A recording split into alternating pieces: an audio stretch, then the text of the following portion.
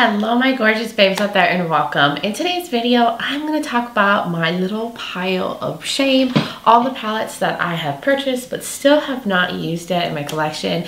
But before we get into this video, if you're new here, hello, welcome. My name is Bree and I'm just a crazy lover of all things beauty, and I like to post a lot of fun, colorful makeup content. So if those things you like to watch, then please hit that subscribe button and join this little family. I'd love to have you here. But with that being said, let's get into this video.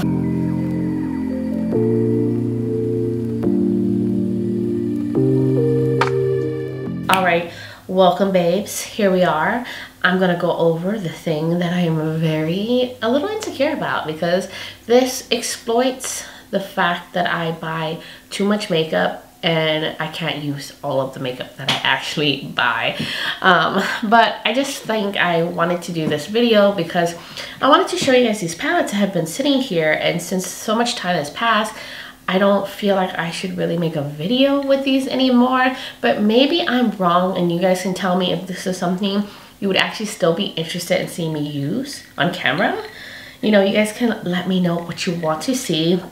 I'm also having a little bit of ginger ale and whiskey. It's Friday, I'm celebrating, it's my birthday weekend, and I'm just ready to have some fun. It's also Memorial Day weekend. If you're in the US, you know what that's about. It's a 3-day weekend for a lot of us, so I am just ready to chill. It's so awesome to come from like a 2-week vacation and then the following weekend go into holiday weekend. Also for my birthday and everything. Like, I'm just on 100, I think. I'm feeling really good. But let me take a sip.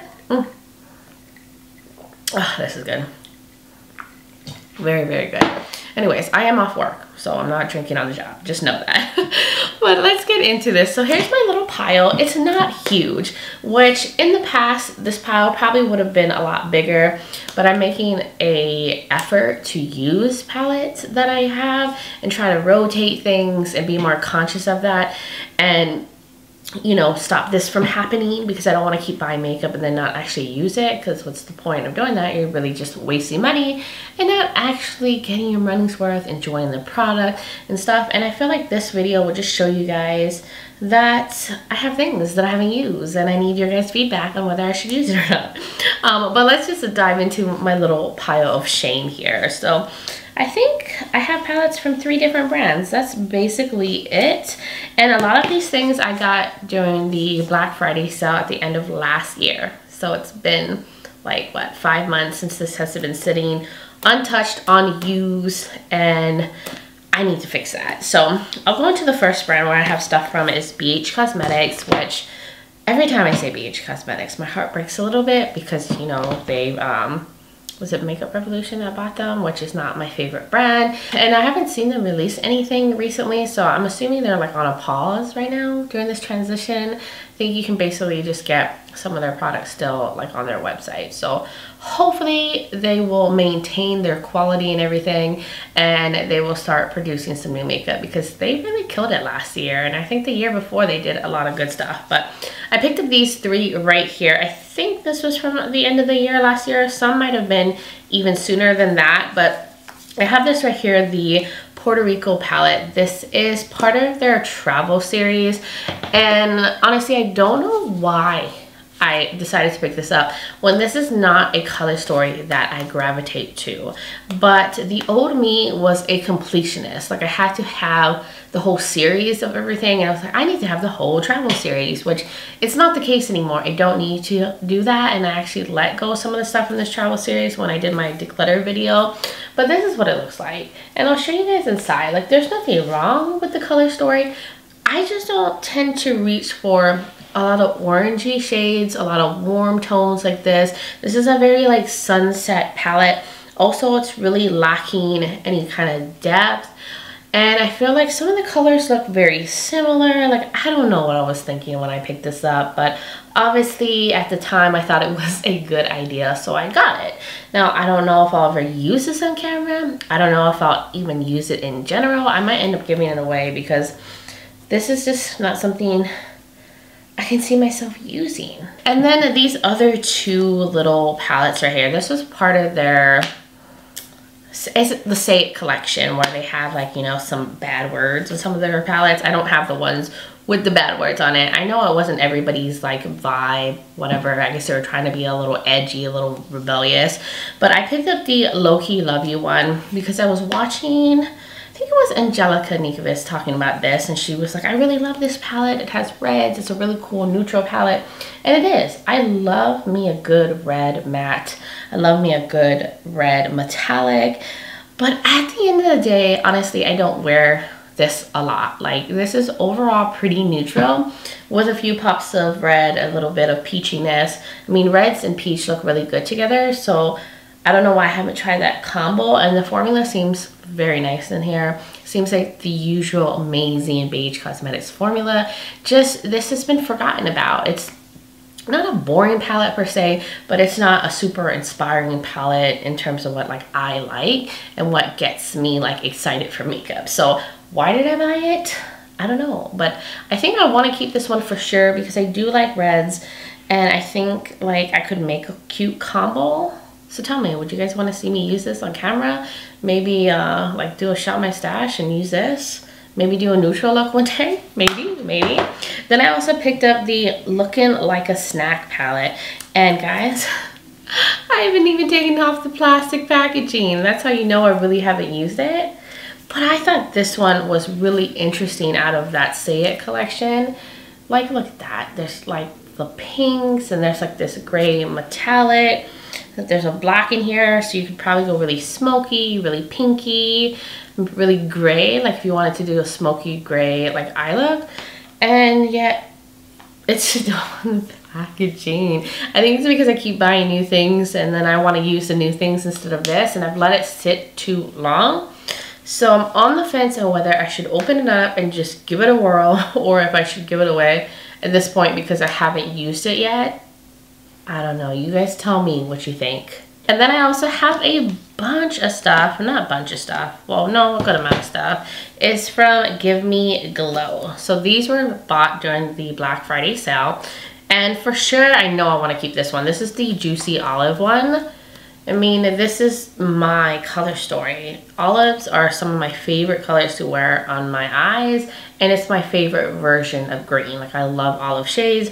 I could totally see myself like having olive colors. If I were to get married and have a wedding, my like bridesmaids would have olive dresses on. Like, that's how much I love olives. But yet again, because I bought a lot of green palettes and a lot of new things have come up, I've passed on this so I could use those things. But I've heard great things about this palette. This is totally my color story. So now that I'm doing this video, it's reminding me that I need to sit down and use this and just do a really striking monochromatic olive like look and just embrace the gloriousness of olive eyeshadow. So I'm gonna actually sit this on my desk. Maybe I could film it. Maybe I could do even like a reel on Instagram. Would you guys want to see that? I mean, you know, let me know, let a girl know. And then the other one is this one, and this one I don't know what I was thinking. I think I was caught up in the whole like Christmas spirit. It was like Christmas time. Is the Christmas Morning palette. They've had this for a long time. They always bring it back. It's always like a big seller during the Christmas time because of the packaging and everything is just perfect. And the color story is cute. It is just very neutral with a little bit of like muted red in here and a little bit of green. And like when this first came out, I drooled over this and I wanted it for so long. And now that I have it, I'm like, oh, I mean, it's cute. Is it special? I know I have a lot of these kind of shades in my collection. And overall, it is more muted. It's not like super intense and colorful like what I usually like. But something about it is cute. Like, I need to use this. Maybe like, you know, during the Christmas time? No, I need to use it now.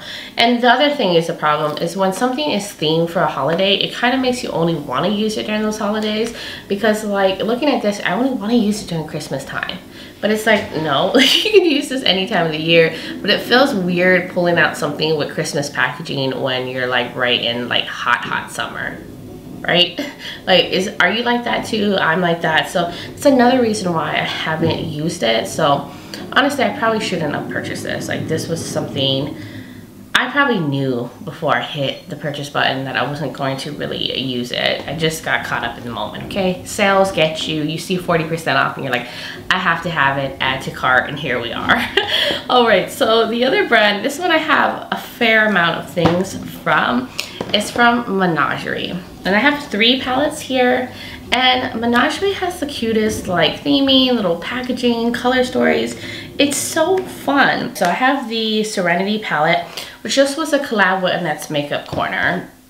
And I wanted to get this when it was like about to launch, and I wanted to review it on my channel, but it was so hard to get my hands on this because Menagerie is a small indie brand. Their stuff sells out really quickly. A lot of people love Annette's Makeup Corner. Like, her channel is amazing, and it just kept getting sold out over and over. Every time they restocked it, it was like gone in a minute. So I just couldn't get my hands on this, and it was like, you know, limited in the supply and how much they could have at one time. And Annette did such a beautiful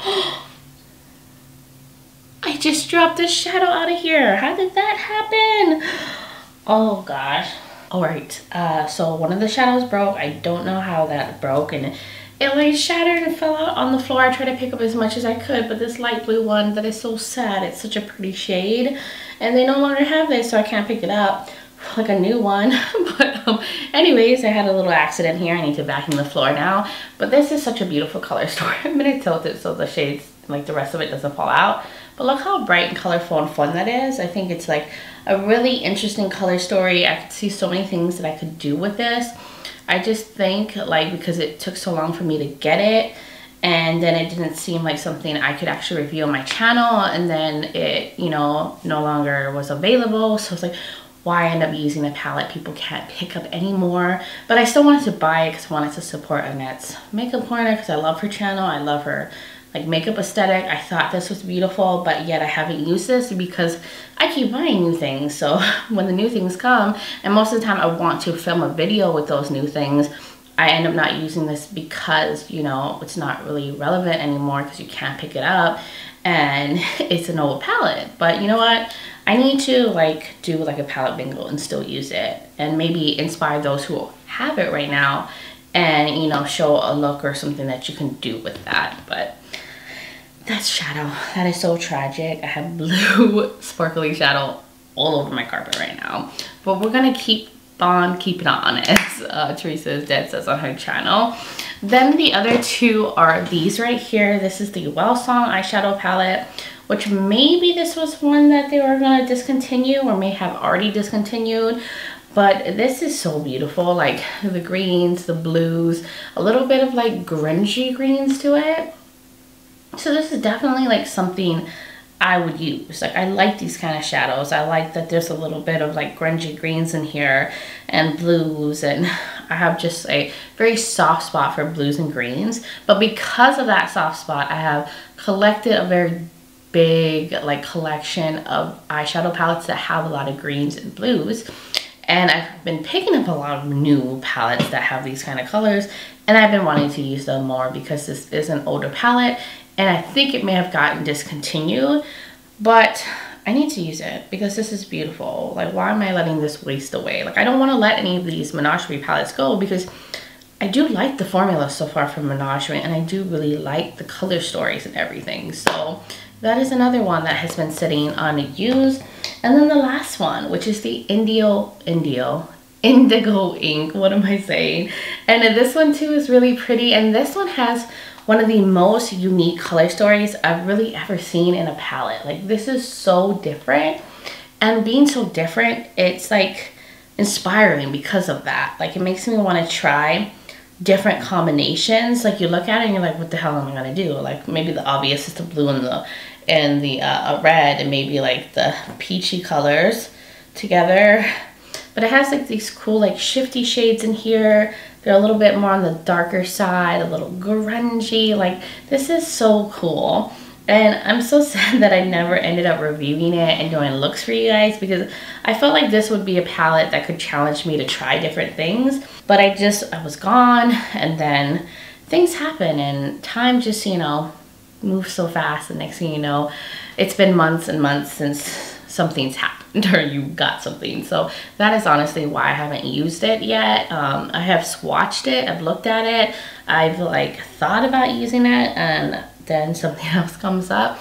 But like I said, I think maybe I'll do a palette bingo with all of my Menagerie palettes, and then we could create some cool stuff. Let me know if you want to see a palette bingo with Menagerie. Then the last one is actually from Glamlight. I thought I only had 3 brands in here, but it's the Icy palette. This is the blue raspberry one, and I don't know why I got caught up with this collection, because I looked at them and I knew these are super monochromatic palettes. I don't need anything from this collection. Yet I still ended up buying the cherry palette, which I have actually used. I think I used it for like a Valentine's Day video, and then this one has still been sitting. And because of that, I haven't bought any like monochromatic blue palettes because I have yet to use this one.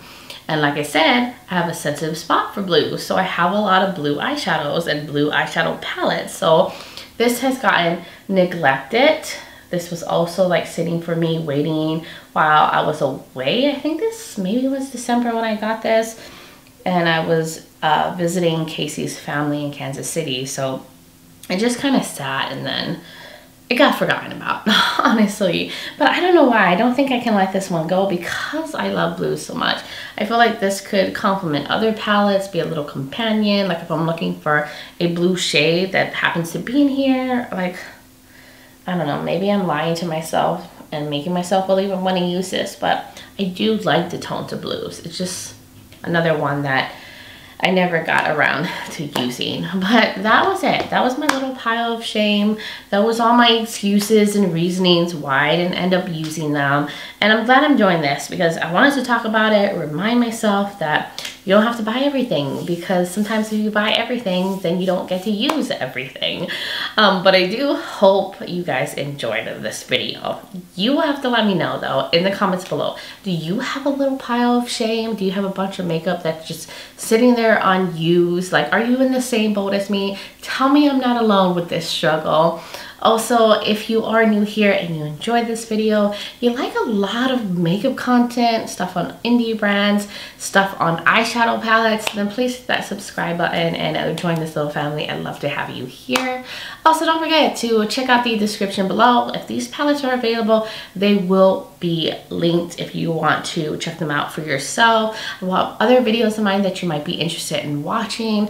I will also have my makeup link, like what I'm wearing. I did film this look, but that video will probably come up after this one, so check out for that. If I can remember, I'll end up like in the future putting the link below. But this look is so fun and beautiful. My social media platforms will also be linked down there. I'm on Instagram as Breezy Lifestyle and Breezy_beauty. My lifestyle channel, I do a lot of travel stuff, a lot of everyday life stuff. And then on my Breezy_beauty, I do a lot of other like makeup content. I do reels, I do swatches, I may do looks with palettes that I didn't do like on my channel, and I do it over there. You know, just check those out. You might want to join my Instagram fam, and if you do, I would really, really love that.